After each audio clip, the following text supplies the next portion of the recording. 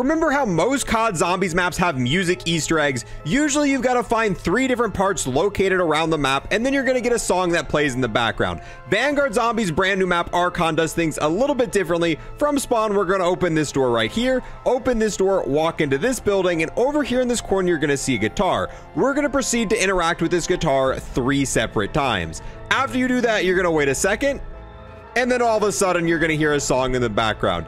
Yeah, there's not 3 different things you find, it's 1 guitar, and the song playing in the background is actually a remix of the song from Tag Duranton.